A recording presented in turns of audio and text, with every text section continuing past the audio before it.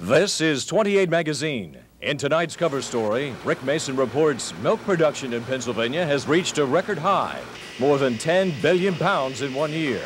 The state is fifth in the nation in milk production, but it may be too much of a good thing for some farmers.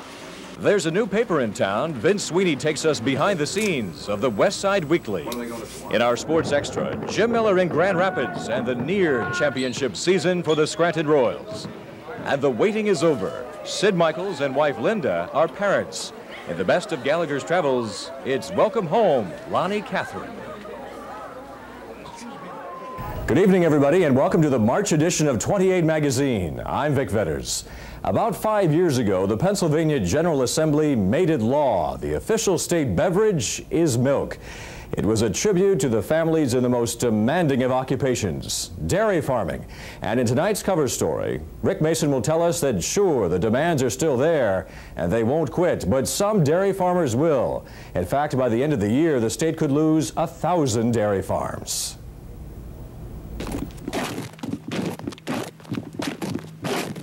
4 o'clock in the morning on a cold winter's day, Dale Lavelle is on his way to work as one of Pennsylvania's 14,000 dairy farmers. With 130 milking cows, he operates one of the area's larger family farms. It's been in the family 3 generations. Dale and his wife Becky bought it from his father 10 years ago. Kenneth Lavelle continues to help out. Still, the typical workday lasts between 12 and 18 hours.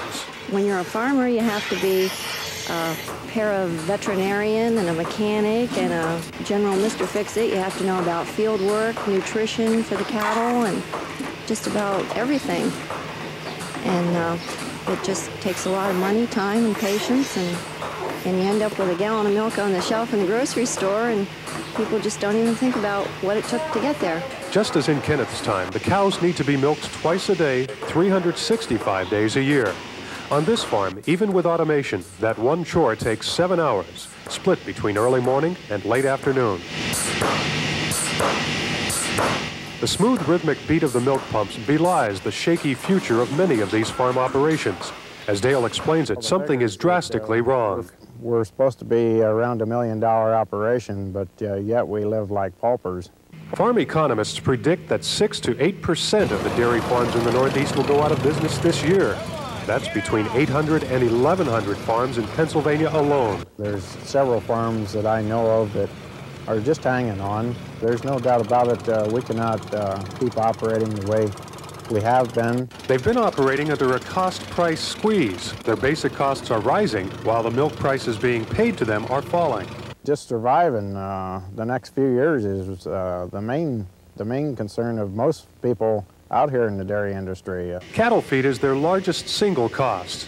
There's high moisture corn, there's soybean, minerals, haylage, corn silage, and it's all put in a mixer, and it's mixed, and then we run it out to the cows. They eat somewhere right around 65 pounds of that a day. Feed costs alone are expected to rise between 10 and 30% this year. Many other costs beyond the farmer's control are also jumping higher. Now, to understand why they're getting less for their labors, we need to look at some historical trends. In one sense, dairy farmers may be victims of their own efficiency. In 1950, 22 million cows were producing an average of 5,700 pounds of milk per year. 30 years later, there were only 11 million cows, half as many, but they were producing 13,000 pounds each a year. This one, in 2 years when she starts milking, will be producing about 18,000 pounds of milk a year.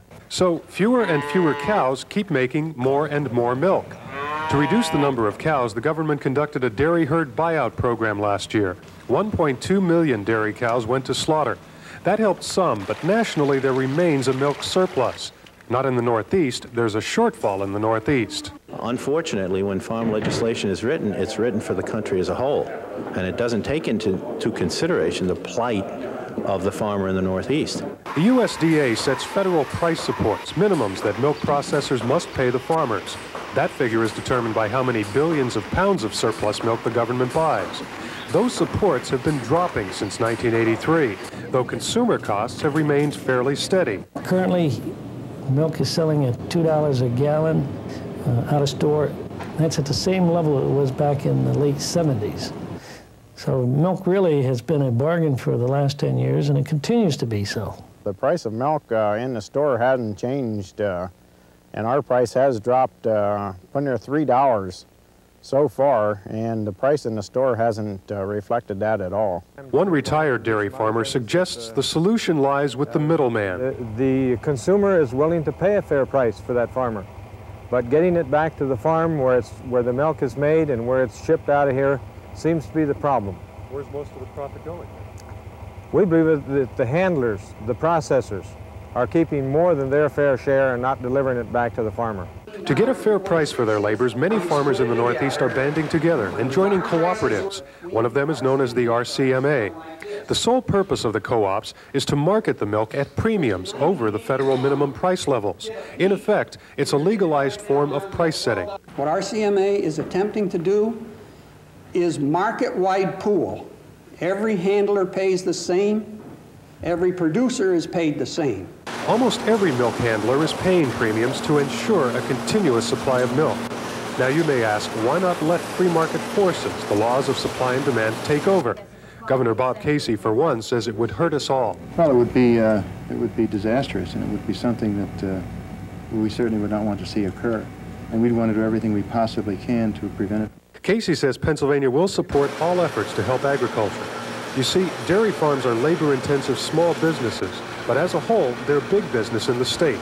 In fact, dairy farming is the biggest. Agriculture is a big generator of spin-off jobs. 20% of all Pennsylvania jobs are ag-related. The demise of dairy farms unchecked would be a substantial blow to the overall economy. On top of that, protection for farmers preserves a local supply of milk. Milk processor Albert Stokula says it's in the customer's best interest to keep local dairy farms alive. The effects of returning to the farmer a price that is profitable to him, and he stays in business, then we will be guaranteed a supply. And if we don't, milk could conceivably be much more costly in the near future. So how to get farmers a reasonable return for their labors while preserving an adequate supply of affordable milk for consumers? The answer lies in lowering the national surplus of milk to the point where it isn't too expensive for the government and so large that it depresses prices to the farmer. How do you accomplish that? Well, three factors determine a surplus: the number of cows making milk, the amount of milk each cow makes, and consumption. Milk's a part of it all. Milk. You've no doubt seen the dairy promotions. They're helping to boost consumption an average of 2% a year. But cow output increases 2.5% to 3% annually. With Coca-Cola's and Budweiser's competing for belly space, the long-term solution lies in reducing the number of cows. How? Well, price cuts is one way. Farmers in the Northeast are too familiar with those. But they're inefficient. You get rid of farmers by forcing them out of business, but typically most of their cows end up in someone else's herd. Some people suggest mandatory controls. So I think the dairy farmer has to go on a quota system as far as his production is concerned. Each farmer will have to be assigned so many pounds of milk that he can produce within a period of a year, and if he overproduces, then he should be penalized, and penalized to the point of maybe receiving $3 or $4 a hundredweight versus if he stays within his quota receiving $14 or $15 a hundredweight. The long-term answer probably will fall somewhere in between. Some combination of price cuts, voluntary controls, mandatory controls. But the net effect has to be the same: getting rid of some cows. Sometime in 1989 or 90, a new dairy bill will be debated in the Congress. One farmer told our reporter Rick Mason, "All we want to do is make a decent living." Up next, there's a new business in town, and it's off to a good start. We'll go behind the scenes when 28 Magazine returns. Let's start a newspaper. Many people who work in television have said that at one time or another, but to really do it for a living, that's something else. Well, somebody did start a newspaper in the Wyoming Valley a couple of months ago, and right now, Sweeney takes us behind the scenes for the new paper in town. The contributions of a free press to the American way of life are immeasurable, dating back hundreds of years. This time around on 28 Magazine's Behind the Scenes, we're going to take a look at the West Side Weekly, a paper that dates back 3 months. Wednesday. It will be in Wednesday, March 16th. Okay, thanks. Bye-bye. This is Dottie Martin, who along with Susan DeDurka runs this young weekly from offices along the avenue in Kingston on the west side of the Susquehanna. The paper's coverage area is the Wyoming Valley West School District and the 9 boroughs comprising it. Well, when I first started in the newspaper business, I started with a community newspaper in Pittston. Later working for a daily newspaper and then moving into another community newspaper. And I found that that's really where my interest was, because it gives you, a community newspaper gives you an opportunity to become close to the people in the area that you're serving. Because I live in 40 Fort, and because Susan has lived in 40 Fort all of her life, and because there is no weekly newspaper covering the West Side communities, we felt that there was a need for it. The need was not for another major newspaper in the Wyoming Valley. Both Martin and DeDurka are emphatic about this and make it clear that the West Side Weekly is not in competition with the dailies it is sold alongside of on local newsstands. We view our product as a supplement to the already 2 existing daily newspapers. We don't expect anyone to buy our newspaper and not read a daily newspaper. First issue of the West Side Weekly was seen by the public on December 9th of 1987, and in its short existence has become popular with the people it was intended to be popular with. We go from Swearsville down to Plymouth. We are not looking to expand our area right now or even next year.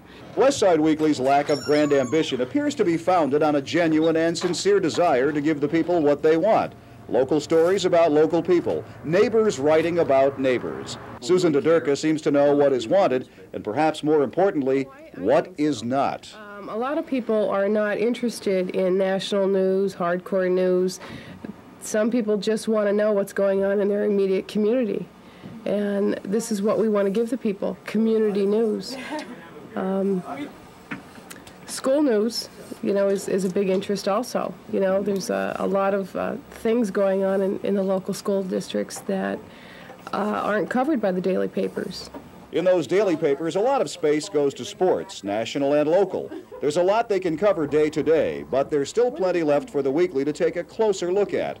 John Howinski, by his own admission a sports nut, is the West Side Weekly's sports director.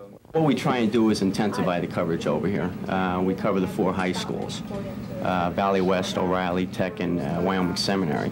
So what we do is a lot of feature type stories, preview stories, that sort of thing. The paper is put together in Kingston, all of the reporting, writing, paste-up, and darkroom work, along with the West Side Weekly's advertising. But the actual paper itself is printed a considerable distance away in Bradford County's Towanda. From the West Side to Towanda, and then back to the newsstands of the people it aims to serve, the West Side Weekly's owners, Dottie Martin and Susan DeDurka, are confident they know what a community newspaper should be. Chicken dinners and church suppers and firemen's bazaars and children in school and the things that they're doing. Just hometown community things. Things that people would cut out of our newspaper to put into a scrapbook. Our Jim Miller has a scrapbook of his own, and it's filled right now with plenty of clippings about the University of Scranton Royals. And up next on 28 Magazine, our Sports Extra, and Jim will share with us some special memories. Last fall, at the start of the basketball season, Scranton Royals coach Bob Beswar said, "We will win a national championship." In tonight's Sports Extra, Jim Miller reports the Royals missed by just 1 game. The University of Scranton Royals backed up their coach's confidence all season long as they entered the Division III National Championships with an overall record of 28-2 and ranked #1 in the country. Head coach Bob Beswar had that special feeling about this year's club, and they took it all the way. I think the experience of the players we had back, proven winners like Trippett and Draco, Gallagher, Downey. These guys had been in tournament play before, and they understood what it was like to win. I don't know if they told you their motto, follow the seniors, they know how to win, but we taught them how to win. The road to a possible 3rd national championship once again led the University of Scranton Royals back to Calvin College here in Grand Rapids, Michigan. The Royals under head coach Bob Beswar won the national championship in 1976, again in 1983. And to a man, they felt they had the kind of talent to challenge for the Division III title. Step number one against Hartwick College out of New York. The Royals came out red hot in game number one and established control of the action right away. And it was just a matter of time before they would knock off Hartwick 84-61 in advance of the championship showdown. J.P. Andreyko, Sean Gallagher, and Art Trippett led the way, and the win put Scranton in the showdown for that national championship. How does this feel now? You're one away. It's a great feeling. I mean, I don't know if it hit me yet or not. I'm just a little bit in shock. But I can't wait for tomorrow night, and I'm excited. Well, we came in the favorites, and we just knew we had to go out and execute. And when we came out and we started running the offense, playing tough D, we had a feeling inside that we were going to come away with the win. It feels good. It feels really good to win, but it still feels like halftime, you know. I mean, we got one more to go, and that's really the thing that's uppermost on our minds. In a battle of giants, the NCAA's Division III National Championship came down to one final game of basketball before another packed house here at Calvin College. The number one ranked University of Scranton Royals would go for their 30th win of the year and the national championship against high-powered Ohio Wesleyan. The battling Bishops behind the torrid shooting of Scott Tedder raced out to a 21-point first-half lead, and the Royals spent the rest of the night simply trying to catch up. Ohio Wesleyan fought back the challenge of the Royals and went on to win the national championship. But in defeat, the University of Scranton Royals had a great sense of pride and wore second place with great dignity. This is just the greatest experience of my life. Tonight's my best night. Most people don't even have a chance to get here, and we were here. We had a great time while we were out here, and you know, I wouldn't trade it in for anything. And finally, it's an experience for the kids, something that they will always cherish. Oh, yeah, they had a marvelous weekend here. The people were really good to us, and they walked around with their eyes wide open. They were loving every minute of it. I'm sure they would want to win this game, but looking back, they'll look at their watch and say, hey, we were the second team in the nation. Not bad. So in the quiet of the Calvin College Gymnasium, your NCAA Division III national champions have been crowned. The battling Bishops of Ohio Wesleyan. For the University of Scranton Royals, they finish in second place, but with the best winning record in Division III, 29-3. From the NCAA's Division III National Championships in Grand Rapids, Michigan, for 28 Magazine, I'm Jim Miller. You know, Coach Beswar has another prediction. We will be back in the Final Four in 2 years. Up next on 28 Magazine, the best of Gallagher's travels. This segment of 28 Magazine, the best of Gallagher's travels, is dedicated to all those young couples who wait and wait to adopt a child. For many, it is hopeless, but for some, they are now starting to look outside the country, to Korea. In fact, this past month, Dan Gallagher traveled to New York with some young couples. Among them, our own Sid Michaels and his wife Linda, as they welcomed home their baby, Loni Catherine. It is rigorous. Adoptive families have a great deal of fortitude. They're, you know, very quality families. It's something we're seeing more and more of these days, American parents adopting Korean children. Here in Pennsylvania alone, Catholic Social Services finds homes for close to 200 Korean infants every year. This was the scene at Kennedy Airport in New York recently as 6 young couples gathered to greet the newest arrivals from Korea. Among them were a couple from northeastern Pennsylvania, Sid Michaels and his wife Linda. Sid and Linda first learned that a baby had been selected for them in early January. Since then, they've been sitting on pins and needles wondering when that child would arrive. Well, the moment is finally here. In just a little while, they'll be welcoming 4-month-old Loni Catherine to the United States. It feels like she's here forever. It's so wonderful. What do you think of her? Oh, she's beautiful. It's just like a picture. Sid, how does it feel being the proud papa? Tremendous. There's no feeling like it. I always wondered, after looking at that picture for so long, what it would be like. I felt like I knew her all this time, and well, she's finally here. Based on the initial reaction of the grandparents, one thing Loni Catherine will not lack in this family is love. I know how excited Mom and Dad are over here, but what about yourself? Very excited, and she's real special. She's going to get all the love that we can give her. There's a little girl in Korea that didn't believe in abortion. And that's so important to me. Look what we have, and look what she has. She gave us. That's all I'm saying. Looking back on the 8 years they've been married, Sid and Linda consider themselves very fortunate. They've been blessed with a beautiful family, friends, nice home, just about everything you could ask out of life, with one exception. That one missing element was Lonnie Catherine. We have a nice life, we have a nice house and everything, and we've always had this piece missing from our puzzle, and now she fits right in. Lonnie is barely 4 months old, and already Mom and Dad have her life mapped out for her. Oh, she's going to go to St. Anne's School, and then she's going to go to prep, and she's going to play basketball and play the violin. And then when she gets old enough, she'll learn how to edit and to hold a microphone to do interviews. And then when she gets to be a senior in high school or a junior or a sophomore, she'll play basketball and get a scholarship. And then after that, well, she'll be on her own. Lonnie Catherine has been a busy little girl these last few nights, keeping Mom and Dad wide awake. However, despite some sleepless nights, Sid and Linda still can't get over the child they've been blessed with. How does it feel as the new father to just see her there? Just a sense of peace and serenity and satisfaction that the final piece is finally there.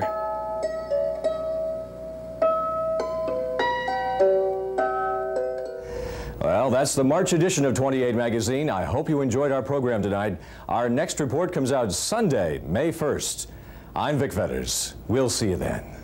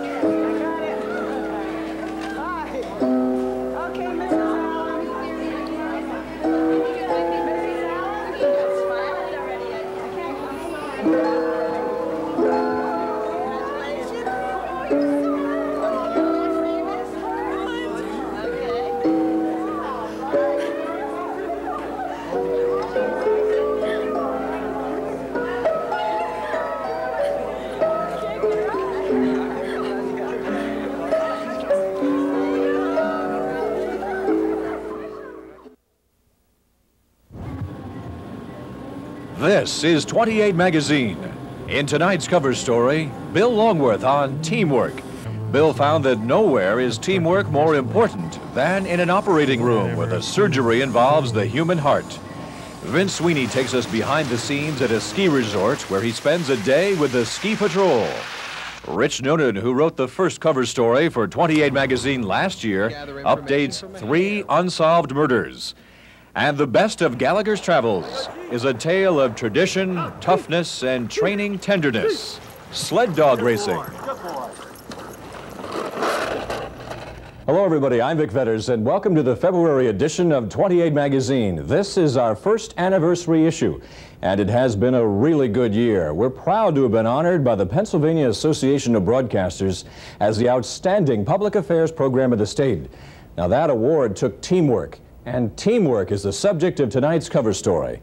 Bill Longworth tells us about some uncommon people who perform some relatively common surgery these days, heart bypass.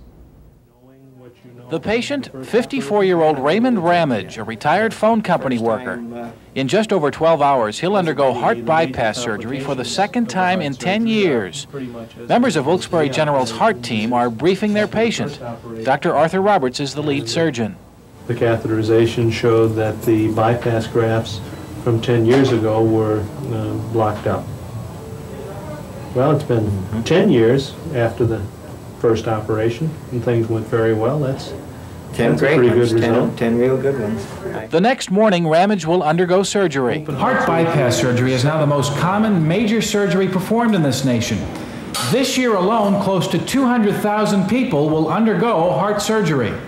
So it's common on the one hand, but on the other hand, whenever the patient thinks about having open heart surgery, it's enough to worry most people. And frankly, if I had to undergo open heart surgery with the knowledge that I have about open heart surgery, I'd be scared. But Roberts does point out heart bypass surgery in most cases is very successful. Arthur Roberts came to Wilkes-Barre General last year. He's a former college and pro football player who left his job as chairman of cardiothoracic surgery at Boston University Hospital to set up the Wilkes-Barre General Heart Team. He's getting high praise from his colleagues, and Roberts loves his work. To be able to perform an operation which allows the patient to overcome the chest pain and offers the patient and the patient's family months or years of a better quality of living is very rewarding. As many as 10 people are directly involved with the surgery. It's a team effort. Everyone plays a crucial role. Dr. Thomas Ranieri is the anesthesiologist. It's his job to make sure the patient remains stable through surgery.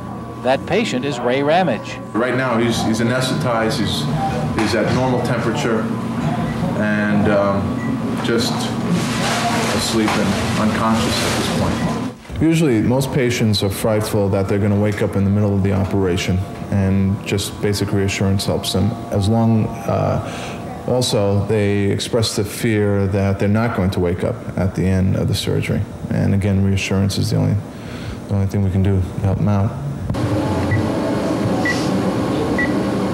The surgery begins. Doctors Antonio Sortino and Raj Devanini open the chest cavity. In this particular case, it will take a bit longer to get the chest cavity open.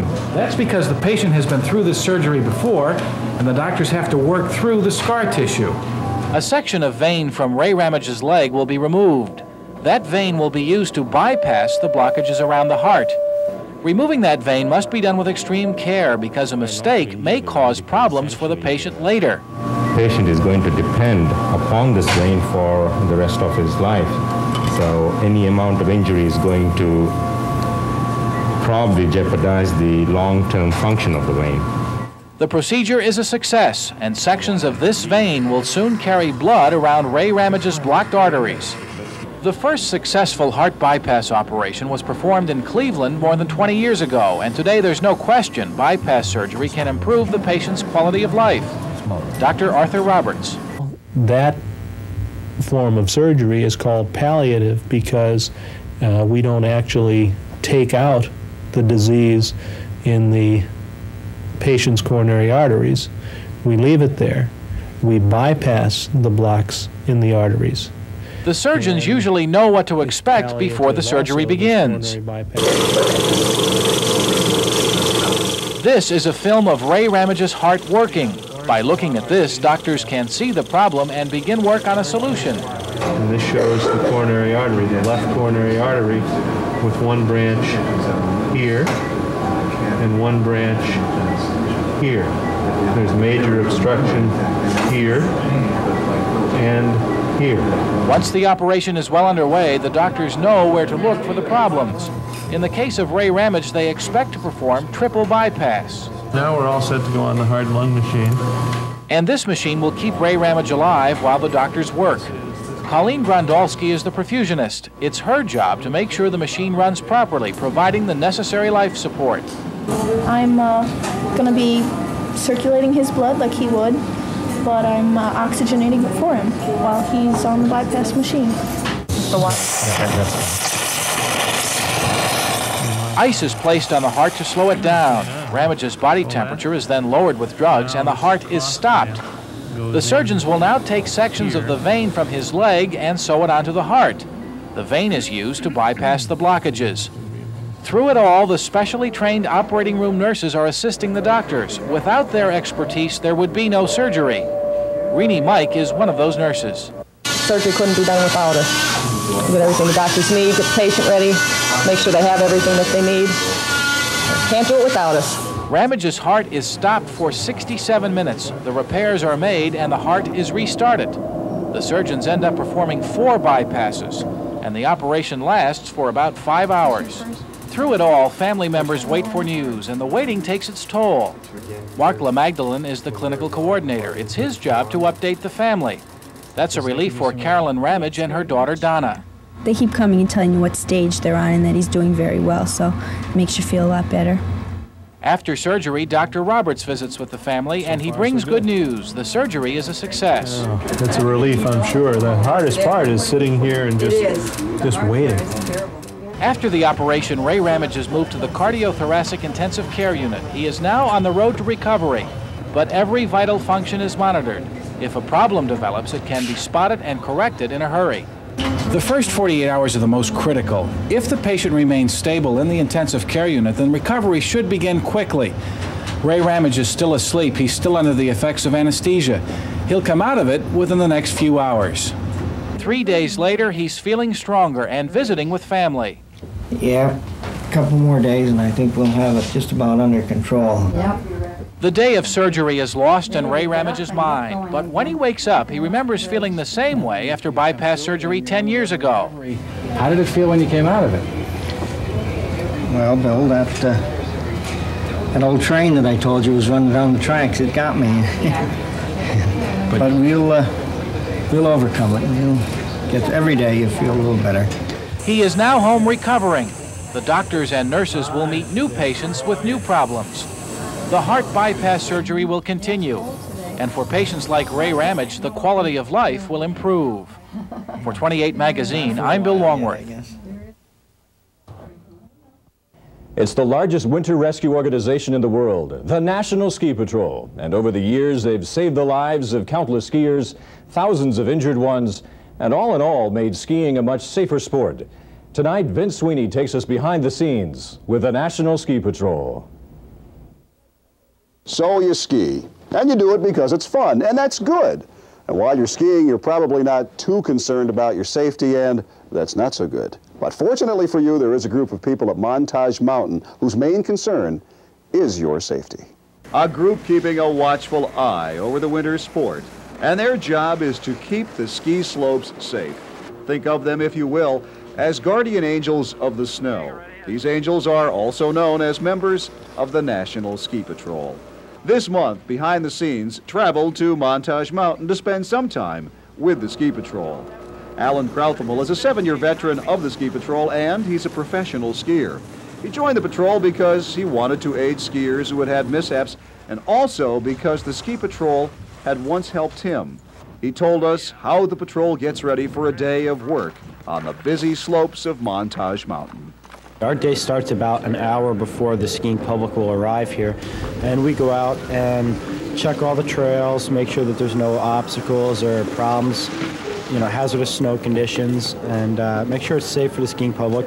Put any signs or markings up before the skiing public arrives to direct them to easier terrain if need be, and just make sure everything's safe. Although the safety record on Montage Mountain is very good, as it is at most ski resorts, there are the usual sprained ankles and bad spills. During our visit to Montage Mountain, members of the patrol reenacted an accident for behind-the-scenes photographer Andy Koch. And now, Alan Krauthamel takes us step by step. An accident call will come in from one of the lifts or whoever reports it, and a patroller will respond to check out the scene.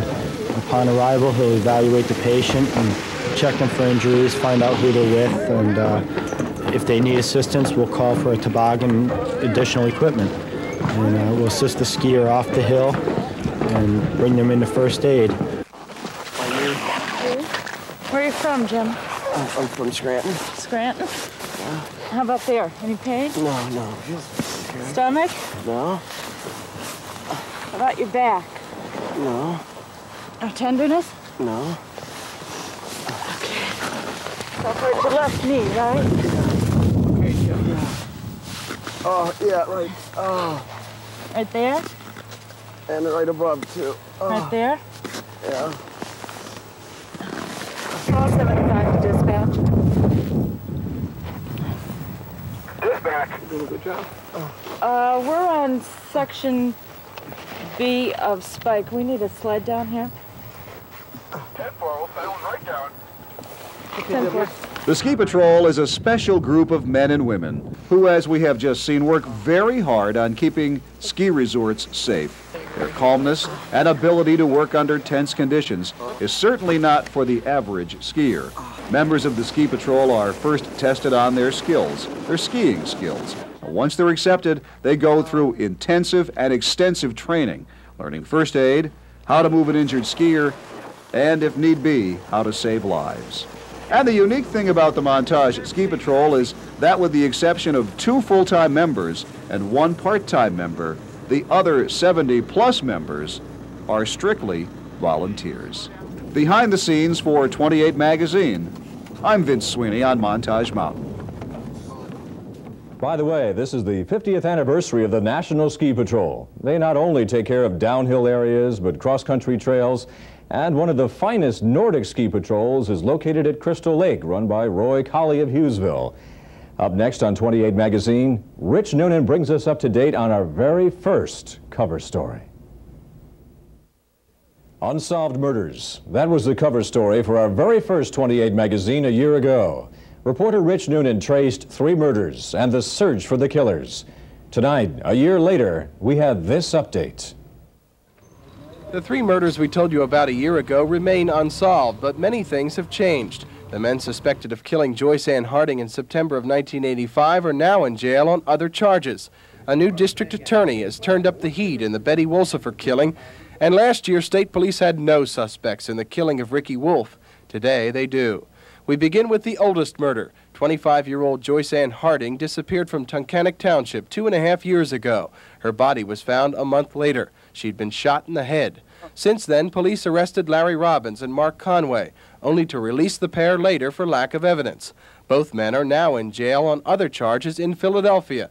The Wyoming County DA says within the past 2 weeks, investigators working on the Harding case went to Philadelphia to gather more evidence. In fact, I'd say in the last 2 months, certainly from December '87 to the present time, it's actually taken on more activity than it had in the preceding year. I'm very much encouraged and hopeful that 1988 will be the year in which we'll finally see this get into court. The new district attorney of Luzerne County is Corey L. Stevens. During his campaign, he promised to resolve the Wolsifer case. Mrs. Wolsifer was found strangled in her Wilkes-Barre home August 30th of 1986. The woman's husband, Dr. Glenn Wolsifer, a local dentist, is the only suspect. In the past week, the new DA met with police to review the case. And I'm going to characterize the Wolsifer case as top priority, an open investigation, full of unanswered questions, but I want to let you know that we are going to move on this case and we're going to move forward on it. Mrs. Wolsifer's family is hoping the case will be solved before the 2nd anniversary of Betty Wolsifer's death. Their pain is compounded knowing that someone once so close to them is the only suspect. Jack Tasker is the victim's brother. Yeah, it's very, very frustrating. The bottom line is there has to be an answer, and that's the whole thing. The person who should be helping just doesn't want to cooperate with police, and that's even more frustrating. In Northumberland County, Ricky Wolf's family is offering a $4,000 reward for the capture of his killer. Investigators have within the week sent evidence to the FBI lab for testing, and within the month held meetings to work on the case. Northumberland County DA Bob Sakavich is hopeful. We sat around today and rededicated ourselves to solving what we believe is a solvable murder. Additional manpower has been committed to the Wolf case, and special tests have been done on Wolf's car looking for clues. It's going to undergo a laser application to see if we can come up with some other prints or other evidence that we previously have been unable to secure. Last year, at the end of our first 28 magazine cover story, we appealed to you, the public, for help in solving these murders. For without your help, these crimes could be unsolved at this time next year, which would mean another 12 months of pain for the victims' families and another year of freedom for the killers who now live among us. For 28 Magazine, I'm Rich Noonan. For years and years, the best way of getting around in the Alaskan wilderness has been sled dogs. Well, the tradition lives on here in northeastern Pennsylvania, but really, it is only a sport or a hobby. Tonight in the Best of Gallagher's Travels, we'll meet a man and woman from Luzerne County who spent all their spare time raising, breeding, and racing these incredible animals.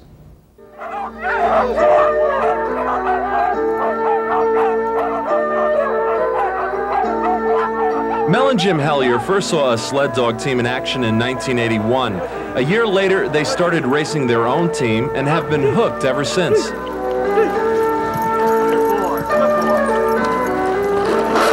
And I like the being out and outdoors and with the dogs, and it's just a lot of fun. You know, it relaxes you. You just have no pressures when you're out there on the sled and working with the dogs. It's just like everyday life is no longer existence. It's just you and your animals. They very seldom let you down. They love you, and you can come back from a really rotten run and they're still licking your face and they're still licking your hand. So even if you decide that this isn't what you want to do, you still got your best friends out there with you. Training a championship sled dog starts from the day one is born. They have to get used to the idea of interacting with humans and other dogs. But the real work gets underway when they're about 8 to 12 weeks old. What we do is we put the small harness on them, and we use a leash and a piece of wood or a 2x4 or something along that nature, just weight behind them. You don't want to get too much weight because you don't want to discourage the dog from pulling.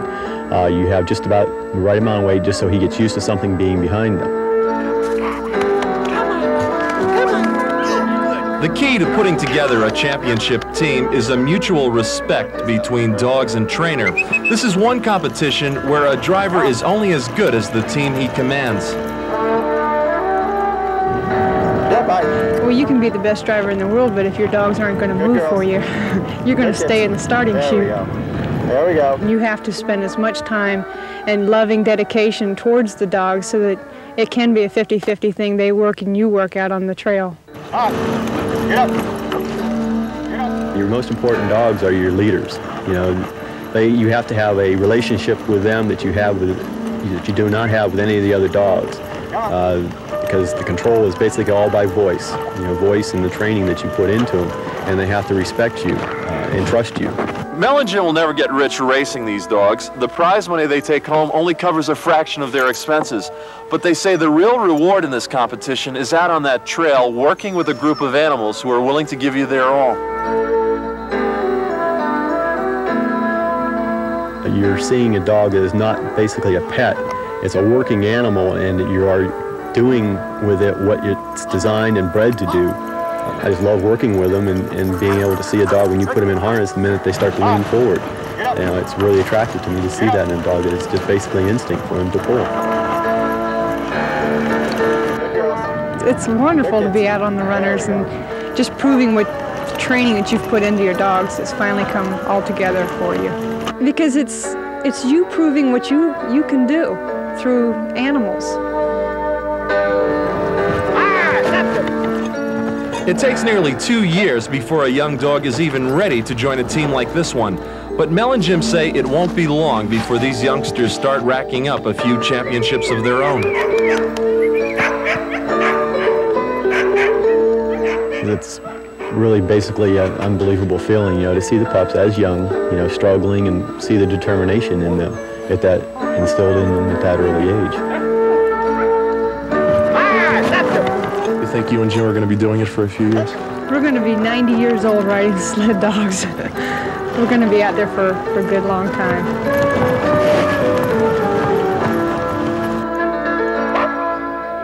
Reporting for 28 Magazine, I'm Dan Gallagher. Long after the snow is gone, in fact, in the summer, Mel and Jim will be training a new litter of Siberian Husky pups to continue the tradition. Well, that's our 28 Magazine for February. Our next edition comes out Sunday, March 27th. If you have a suggestion, just drop us a line. In care of 28 Magazine, Post Office Box 28 in Wilkes-Barre, 18773. I'm Vic Vetters. Good night.